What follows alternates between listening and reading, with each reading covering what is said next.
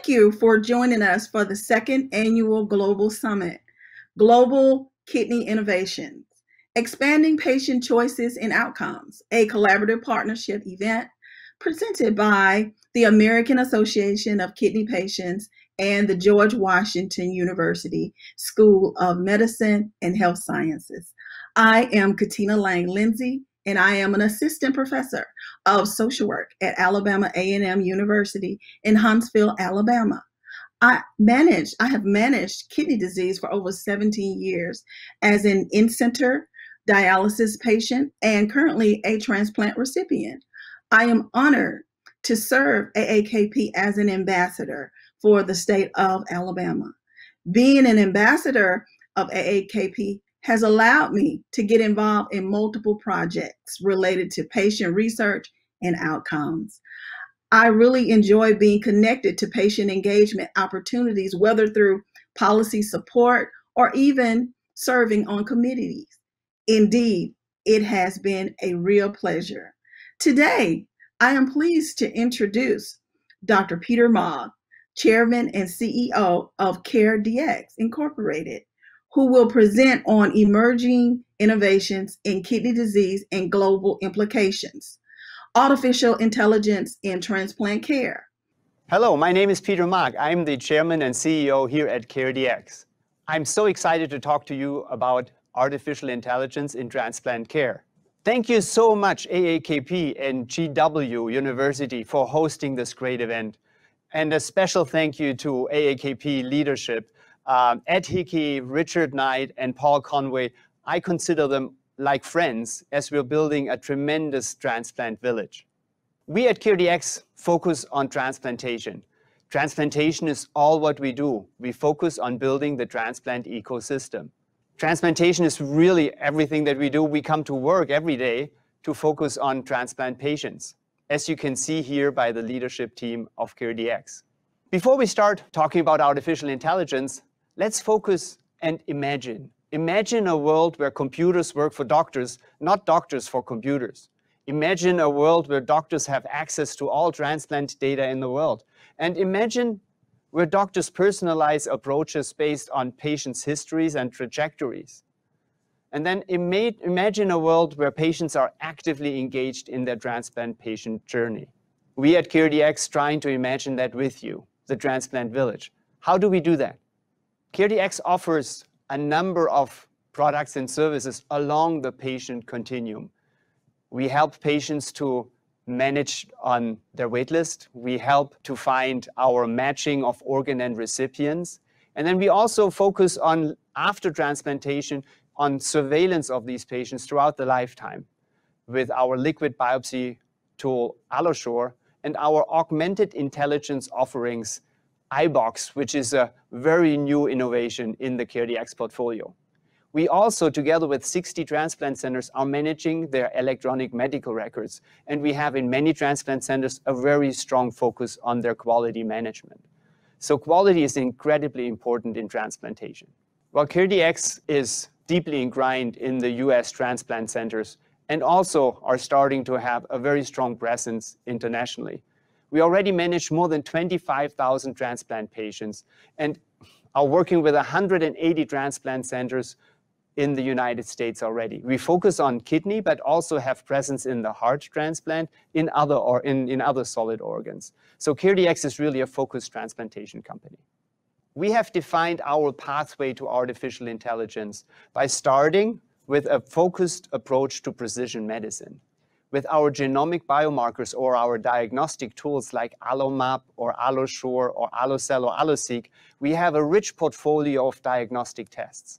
Now, when we combine these various tests in a transplant care concept where we have multiple data points together, we were talking about multimodality testing. So one clinician doesn't only look at one test, he's looking at multiple tests to really inform about the health of the organ or the health of the patient. But then when we have this strong data component together and match this with all the data that's available, you need a tool that allows you to really discern better decisions going forward. And this is our iTrack approach, where we focus on comprehensive data management, actionable care pathway data, and also looking for how we can integrate this into the existing electronic medical records. So that's our approach to artificial intelligence in transplant care. There are many opportunities to engage in these discontinuities along the patient journey. And many of you will have experienced the discontinuity of care along the move from a dialysis center into a transplant center. And then once you move from a transplant center back into the community nephrology setting, there are a lot of discontinuities. There's a lot of lack of information. There's a lot of inability to manage that information. And sometimes this information is very siloed. So a lot of people see this as a challenge. We see this as a tremendous opportunity because this is where we at CareDx can add tremendous value as focusing on the longitudinal patient journey and making sure that these discontinuities are addressed. Transplantation is really a great example for these very, very complex communication ecosystems where there's a lot of lack of information and coordination as these communication lines are incredibly complex. Now, poor communication may lead to delays in diagnosis and treatment. It might contribute to adverse medication interactions, and it might also be a tremendous frustration to your transplant care coordinator and your clinicians because the information is not available when it needs to be there. It also increases cost for payers, and many times it results in a really poor patient experience. Many of you will have been sitting in a waiting room waiting for information or one more chart flowing from one other part of the hospital or of another care provider because that information was not there at the time of decision making. Now, this is again an opportunity because if we improve the communication flow, there will be significant improvement of patient outcomes going forward. Well, we at CareDx have now the approach of having very strong surveillance tool, which you see here on the left-hand side, pairing that with stronger engagement on the patient side, that will lead to better patient outcomes, which you see here in the middle. Now, with our digital suite for transplantation solutions, we focus initially on the patient. With AlloCare, we have a patient support solution that really engages and draws in the patient and makes them access their health information. What you see with the AlloCare app that we are developing, and we're looking very much forward to a September 26, 2020 launch of this at the AlloCare Transplant Festival, we focus on this AlloCare app to make sure that patients remember their appointments, track and monitor their medication adherence, and measure their health activities, and maybe engage and build the transplant community broader. So look out for the AlloSure patient app. But we not only focus on the patient, we also focus on the care providers, the hospitals. With our AutoCare provider-based solution, we have an electronic medical records that allow us to integrate all this information. And here you see our focus on iTrack, which you see here on the left-hand side, which is a clinical decision support tool that we're currently developing at CareDx. This is brand new. This is a view into the future of modern medicine. This iTrack solution will do three things. It will help to give the clinician insights into the change of prognosis for the patient. It will then maybe provide care recommendation for the clinician. What are all the considerations to think about when you have this patient in front of you? And it will also provide the clinician with potentially medication recommendations. So it'll be a very comprehensive tool that we're building over a very long period of time. This is not here yet now, but we're building it for the future. With the delivery of iTrack, we're not only focusing on decision maker support, but also on improving the workflow. For example, in a hospital, many of these hospitals are asking themselves as they organize their transplant activities, which patients can be seen by telehealth, which patients need a change in medication, which patients needs immediate attention, and maybe which patient needs closer surveillance in the future. Wouldn't it be great to have a tool that allows to aggregate all the best practices of transplant centers around the world and make them available to these transplant centers as they're all trying to improve their workflows going forward? And with the intelligent solutions and intelligent support, we can do that in the future of making sure that not every transplant center needs to recreate the wheel. Now, this is a pretty complex slide, which I'll talk you through, because this is what we call our first dashboard. And you see that it's really only building up. On the top of that dashboard, and think of this dashboard almost like driving in a car.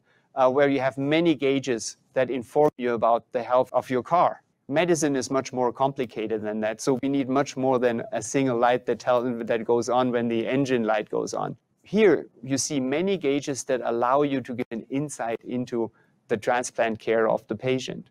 And this will be incredibly exciting to develop that cockpit or this dashboard for the future for transplant care, and CareDx is working on that. Now, what you'll see on the bottom, that next to the AlloSure results, there's an iBox score, there's maybe an infection risk, and then there's a rejection risk that the clinician will have at its fingertips. How do we get to this?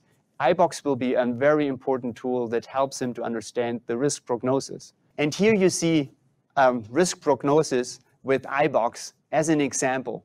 The health of the organ being projected for 3, 5, and 7 years.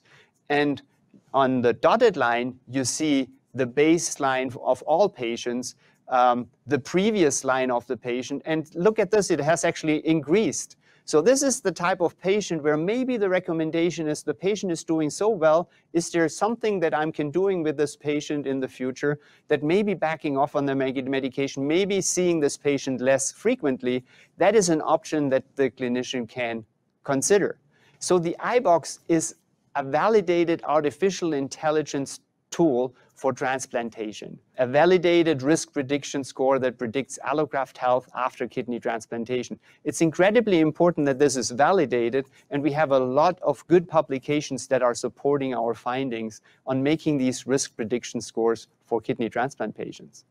And this score starts to become so powerful that we can even match who is actually better. Is it the clinician or the nurse that is predicting the health of the organ over long periods of time? Or is it actually the computer that already gives you a lot of insights? And we have some data that suggests that the iBox scores is even better in predicting long-term graft survival than we are possibly doing that as human, which makes a lot of sense because you see that there's so much data, so much information now available on the individual data. It's so incredibly difficult to maybe aggregate that information as a simple human and bringing out a prognosis for graft survival over the long term. So a very promising start, but a very early start. So how do we bring all this together? With kidney care, we not only have a very good diagnostic for graft injury. With AlloMap, we also measure the immune activity. But with iBox now, we have a tool that is focused on the graft survival, the long-term graft prognosis. So putting this all together in a kidney care concept is incredibly exciting, and this is what we're working on at CareDx. But we're so close to reality of making this what I started out with the imagine, a world where we make that now a reality. Here you see Alana, a patient that is with a simple phone call, initiates a home-based blood draw. Then a phlebotomist comes to her home, is doing the blood draw. The information is fed back to the transplant center. And now the doctor can choose in a telehealth visit, do you want to come back into the transplant center and have your surveillance visit, or are you fine to stay out for a while and maybe have a surveillance visit and come into the transplant center at a later stage?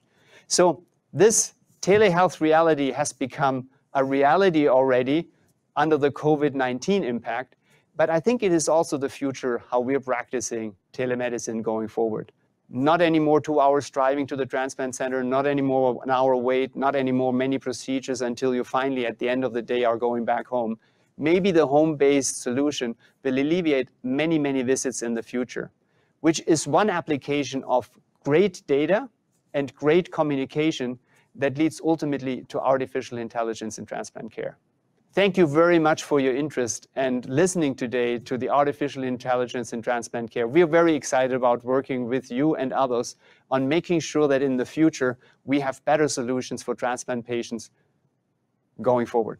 Thank you so much. We appreciate Dr. Maag for his taking the time to share insight on medical innovations in post-transplant care and how timely research and innovations can improve patient lives and society. Thank you.